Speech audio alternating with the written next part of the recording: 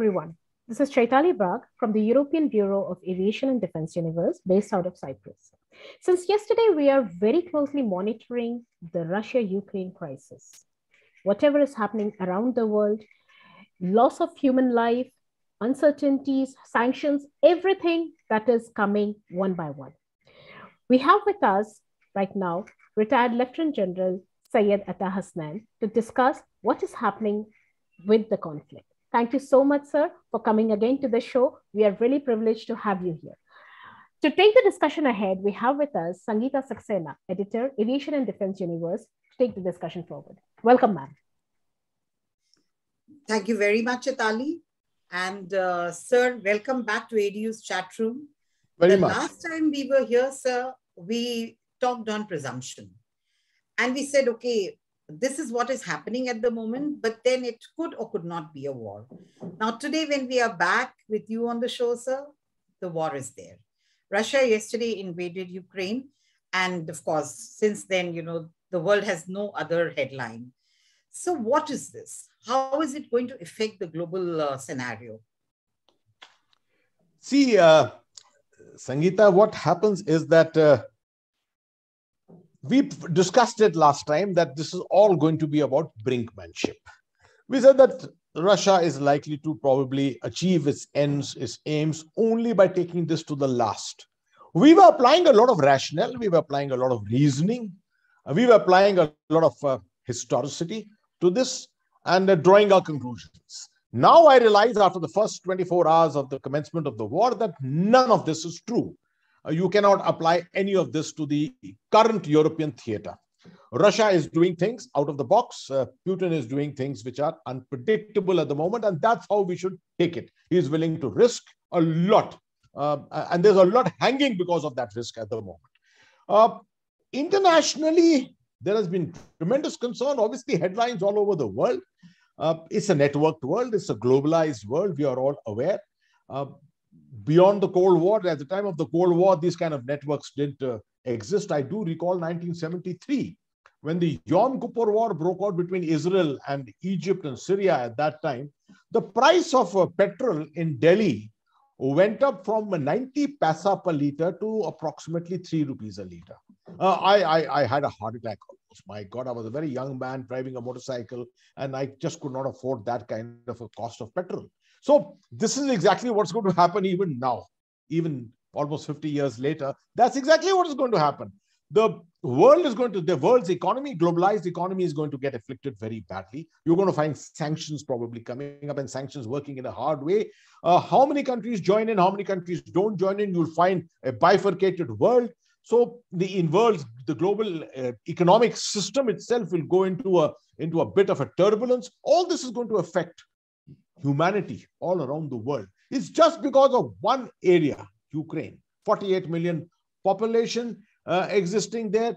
The intention of NATO to try and integrate it as a part of NATO, bring it across and threaten, not threaten really, but continue to pressurize Russia. Russia has actually taken umbrage to this whole thing finally and said enough is enough, and you're crossing the red line. I will now cross the red line myself and go ahead to do what I think is correct. And that's exactly what Putin has done.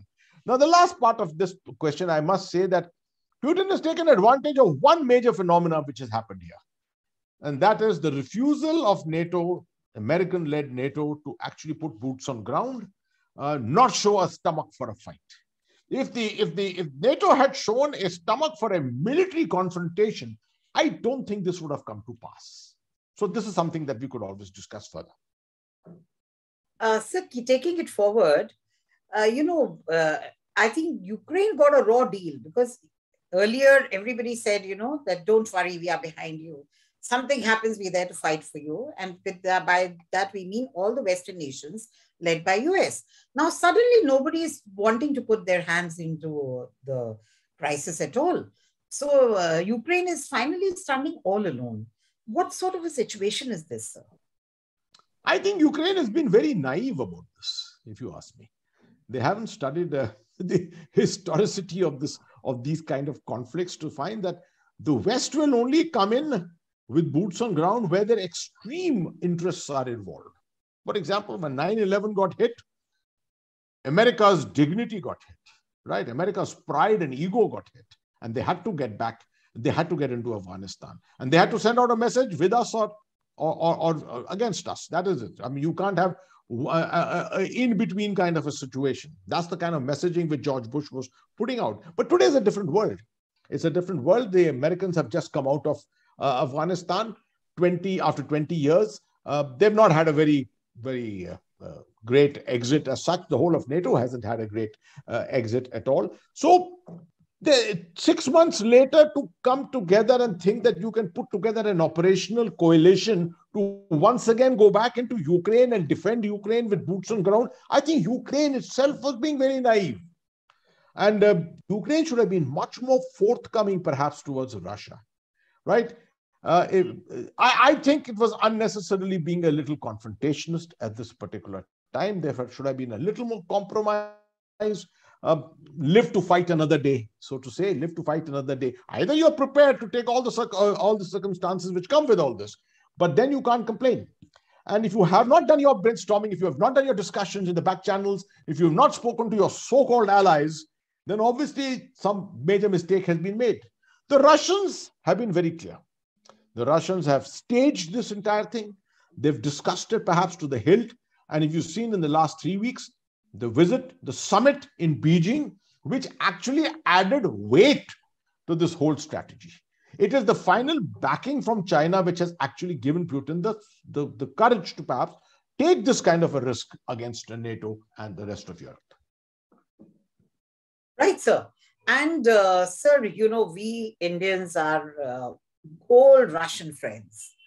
And yesterday, the Ukrainian ambassador requested our prime minister that he should have a word with the Russian president, which he did. So what do you think could be the stand India will take, and India will continue with it, trying to maintain a balance between a very good friend and a friendly nation? Lots of us are analyzing this. Lots of us are writing on this. And I think the core argument which is coming out everywhere is that India has to consider its own interests. It is self-interest. Nations don't go around doing things for the interest of others. They do it for their self-interest. The self-interest in the case of India is to go along with the United States, the future, a strategic partnership, Quad, Indo-Pacific, the complete maritime domain. This is so important for us. Along with Russia, because our northern borders, our northwestern borders, the area of Central Asia, Pakistan, Afghanistan, the events happening there, all are influenced by Russia and the presence of Russia, the new great game, so to say. So we have to be equally with them. We've had a historical past of excellent relationship with Russia, which we do not want to leave. We've been the beneficiaries of many things from there. The S-400 deal recently, which has been, of course, to mutual advantage to each other, right? But having said that, India is today not in the position and condition that it was when it was a non-aligned nation. At that time, no one looked at this seriously enough. India's position didn't really matter as to who it sided with. Even its neutrality didn't matter, right? Now, India carries weight. Almost a $3 trillion economy heading to be a $5 trillion economy, a very large set of armed forces, one of the largest weapon buyers of the world at the moment, and emerging to be a much, much bigger power, a middle power, so to say. So India's opinion matters today. And people are seeking India's opinion and seeking India's side. What must India do? I call it, well, you can call all kinds of terminologies in international politics. I call it informed neutrality, right? Your neutrality is there. You cannot afford to take sides. And anyway, in this war, it's too early yet to take any sides anywhere, right? This is the time when we must continue our advisories to both sides. In the case of last night, you saw Prime Minister Modi also gave out the same advisory, restraint, right? Do not cross certain red lines, do not abjure violence. And that kind of a messaging is going out from India. We are fortunate we've got a foreign minister at the moment who's a professional diplomat. And therefore, it is easy for him to articulate. For example, you saw in Melbourne, the manner in which he managed to ensure that the Quad conference was not hijacked into a Ukraine conference, right? Subsequently, he spoke at the Munich Security Summit also and rationalized, reasoned the entire stance that India is taking in terms of its neutrality. Same thing in its advice, which he gave to the French in France when he went and visited France. So I think overall, India's stance is a very, very informed stance. Now, ultimately, it will come down to the Security Council. And we are a member of the Security Council, a non-permanent member of the Security Council. I think the issue, if it comes up there, will, of course, get neutralized by Russia itself, will get vetoed by Russia itself. But India will be required to perhaps express its opinion there. I foresee that we will be forced to abstain. We cannot afford at this stage, and that may not be taken very kindly by the Western world. How deep are these memories? Well, yes, memories are deep sometimes, and as we go along, this kind of a thing will be remembered. It's there in human memory. Is all there. It's all recorded. So it will make a difference. There's now some time, in the whole relationship with the West, with the United States, and things like that.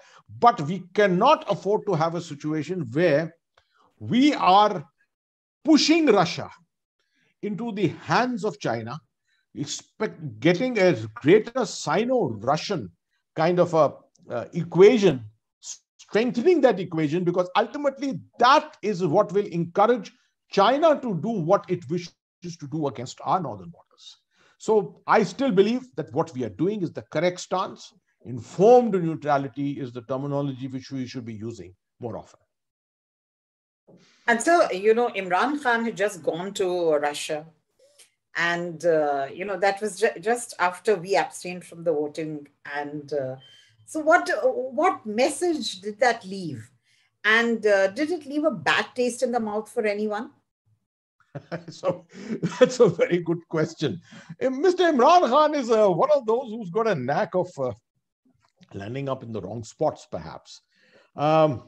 This visit was planned about 3 weeks ago when he had gone to Beijing, if you remember, at the inaugural ceremony of the Winter Olympics. And from then he came back and this whole thing was organized and he was to go to Moscow. Someone yesterday asked me this question, that was this a setup?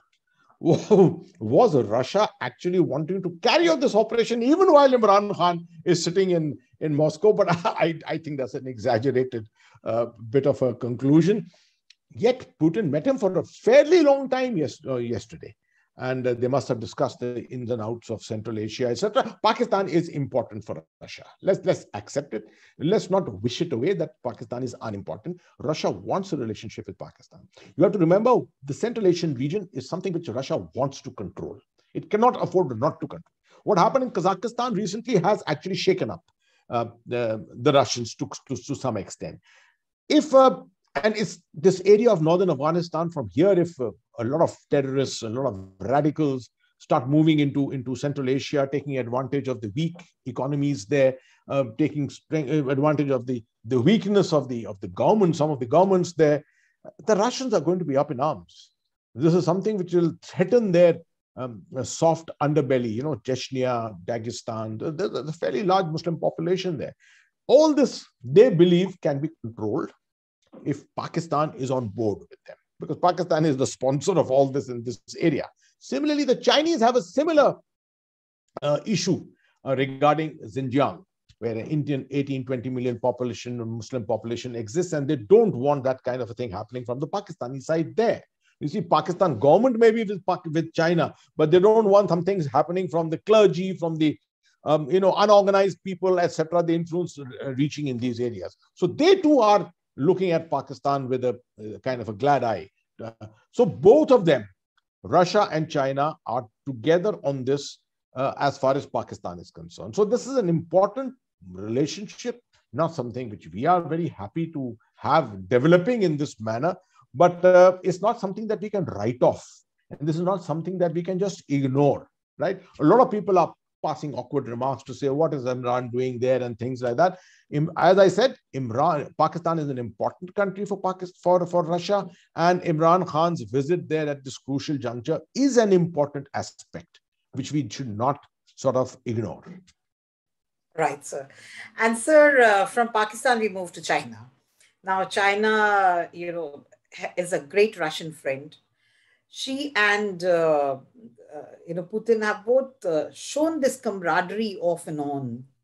Like that cooking. You remember they were cooking together in the kitchen when she had gone to Russia, and this was very nice warmth feeling vibes which come out of their relationship. Now, is it this situation? We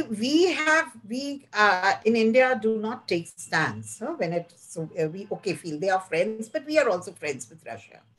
In such a situation, sir, would our stand with Russia make an effect on the growing Russian-Chinese friendship, or we stand where we were as good, great friends to Russia? So you see, this is a mutuality of interest at a particular juncture. China and Russia do have a mutuality of interest at this moment against the United States, because the United States is the one which is looking at preventing or neutralizing the rise of China, which is happening in the Indo-Pacific at the moment. The Russians were considered the swing kind of a state at the moment because they were not considered too powerful. As such, the economy was not considered such anything so great. But I recall now what happened in 1969 when Henry Kissinger, when President Nixon came to Delhi, from here went to Islamabad, and within 1 year you found ping-pong diplomacy. What was ping-pong diplomacy? The Americans, who were not in the best of books with the Chinese, decided you couldn't keep China and Russia both as enemies at that time. They decided to make sure that they befriend China, get China out of the mode of the Cultural Revolution, assist it in its economy, in its modernization, in its technology acquisition, etc. And this is exactly how China has come up in the last 50 years or so. Now, this is exactly what the Americans should have done against the Chinese by developing a strong relationship with the Russians at this time. Exactly the opposite has happened. Right? Instead of developing a strong relationship, they have pushed Russia to the hilt. They've used NATO to try and impinge on the near abroad region of Russia. I think this has been poor strategic thinking on the part of the United States. So what they've done is that they have driven Russia and China together. Now, with Russia and China together at this time, temporarily, as I said, I still say it's temporary, it's not permanent. There's no permanent friends, no permanent enemies. The Russians do not like the Chinese, let me tell you. But now, if the Russian economy does well, at the moment, of course, the doubts are there because of sanctions and things like that. But in the future, if the Russian economy does well, the Russia comes back with comprehensive national power, etc., you will find competition between China and Russia emerging once again. Right? The Chinese are not too happy to have the northern stretch, the whole stretch of Russia right across their borders in the northern flank at all. Right? So, having said that, we in India, we should be concerned about a Russian-Chinese, it's not a rapprochement, it's a strengthening of relationship which is going on at the moment. Because if the Chinese take the weight of Russian support to impinge on our borders and coerce us further, we are going to be in an awkward kind of a situation with the Russians not supporting us, right? We will look for Russian support, we will look for American support, we will look for the international support completely, right? That's the policy that we should be following for the future. And that's one of the primary reasons why we need to be very cautious in taking sides in this conflict. Right, sir. And sir, one little thing which seems little, but it's very huge at the moment is, Russians, the Russian president, I won't say Russia's Russian president, yesterday warned all those little nations in the vicinity and said, don't try it, So what happens, can these nations get together and form a clique against Russia? Can they get together and go ahead and join the United States and its allies? What can happen? They are all small individually, but together, it makes a great force. There are 30 countries today in NATO. 14 of these entered post the end of the Cold War. So many of them belong to the former republics. For example, the three Baltic republics on top itself, right? You have other countries, Poland and Hungary and countries like this, right? The warning which is going out is essentially to all these countries to tell them to lay off, right? To lay off. And they all, I think the Russians are essentially passing this kind of a warning because they also realize that the American and NATO leadership unity is not there at the moment. Without the unification, without that kind of a leadership, individually, none of these countries can do anything as such. I think it's just a shot in the air that the Russians have carried out by sending out this warning, just in case a contingency develops and someone is tempted to do something like this, right? Of course, opening up of borders, like Hungary, right? Poland opens up its borders, or Romania opens up its borders to take in immigrants, take in foreigners, etc., is not considered as support in a war of this nature. But if they use their territory to allow NATO material to flow in out here, allow proxies to move here, allow some kind of information warfare, any kind of hybrid conflict, then they will be directly accused by the Russians. And the Russians may well wish to demonstrate this by, trying to threaten some smaller country, like in the case they did in the case of Georgia at one time. They may just threaten one of the smaller countries. Right, sir. And sir, we go ahead to the, there are major financial economic sanctions on Russia. How will they affect Russia? See, of course, a good financial analyst is needed to say this, to answer this. But to my mind, the fair amount of paralysis in terms of Russian investment capability, Russian international financial capability, in the sense the SWIFT system, for example, the SWIFT system which is used for banking, international banking, will no longer be applicable in this case. I went to Iran maybe a year and a half, 2 years ago, and I found Iran under the sanction, and therefore you couldn't even use a credit card. You had to carry cash everywhere. Dollars were being used, but being used as cash, right? So tourism goes for a 6 completely. The ability for Russians to travel with their credit cards, that itself goes for a 6. So the nation is affected. It's not just credit cards, it's also trade. It's all about investment, right? A lot of exchange of goods here and there, exchange of services and things. So by and large, a paralysis of the system, the Russians have withstood the sanctions so far. But to my mind, these sanctions may not have been as strong as they're likely to be in the near future. The Russians have contracted $117 billion worth of energy supply to China. This is a substantial amount. But that itself is not sufficient to sort of compensate for the losses that the Russians are going to have in the near future. So this is definitely, you see, this is a typical hybrid condition where different factors at different points are going to cause this friction. How quickly will the economic sanctions come into effect, and how quickly will they affect Russia? Will they affect Russia during this window while the Russians are carrying out these operations? I don't think so.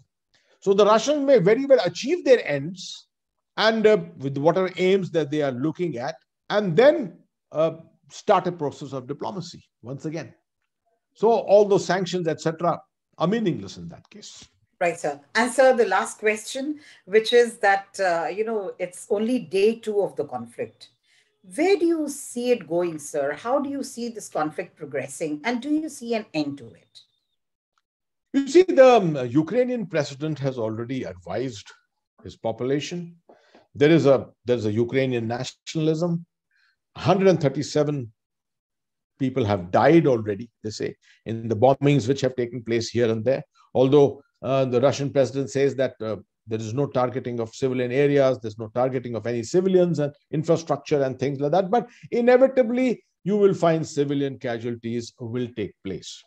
These are large, lateral damage, large built-up areas are there. So this kind of a thing will take place. Now, it's also a question of how much success the Russians get. So far, we are only seeing what is called the shaping of the battlefield, which is cyber attacks, information warfare going on, a couple of missile attacks, some attacks on the command and control centers. But the physical movement, except for, I think, a few heliborne troops who have landed in that airport area of Kiev, and the amphibious landings at Odessa, I don't think there has been a major ingress of mechanized forces, ground-based forces into Ukraine yet. This is what I learned. I may be not very correct. Otherwise, but it will happen. Of course, it will happen as we go along. How much of a resistance are they going to meet? Are the Ukrainians prepared to give that resistance? Remember, Ukraine has got it's got an army, it's got a set of armed forces, which is not anywhere near the Russian armed forces. So resistance may be put up. It can happen for 4 days, 5 days, 6 days. At the end of the day, you'll find all these cities, etc., getting isolated. Then there'll be a major problem for logistics of the cities, etc., and then you will find a general surrender.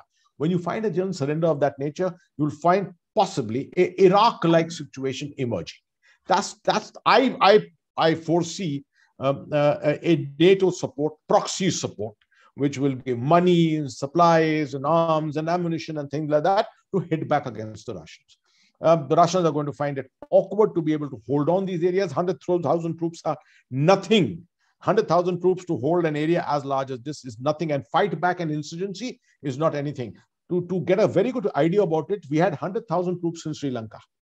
100,000 troops in Sri Lanka, and it was difficult to control what the LTT was doing at that time, right? So this aspect has to be kept in mind. Russia will have to bring in more troops, more equipment, and keep it under occupation and meet the ire of the world. This is something the Russians have to realize, that they are part of this earth, they are part of this world, they are networked with this world, and they cannot take actions on their own forever. It can last for 7 days, 10 days, 15 days, but it's not something to last for posterity. Thank you very much, sir. It was wonderful, as always, speaking with you. And, a subject which is unfolding. We don't know where it's going to go, but it's really something which our audience would like to know. And you really added so much of thought into everybody's mind that we know that when tomorrow we read the newspapers and then we realize, oh, this has happened, we know how to reconnect. The audience always wants a real nice, explicit, information bank, which it always gets from you, sir. Thank you very much, sir. Thank you very much. Very kind of you. We are taking you back to our studio in Cyprus, sir. Chaitali is waiting for us. And Chaitali, we are back to you. Thank you so much, sir. Thanks, really. It is, as the situation is unfolding, as the crisis is going on, and on day 2, something we got to know from an expert like you. This has been very much enriching for me, enriching for us. Thank you so much for coming again and sharing your thoughts. Thanks a lot, sir. Thank you, and Jai Hind. Jai Hind, sir. Right. Have a great day ahead.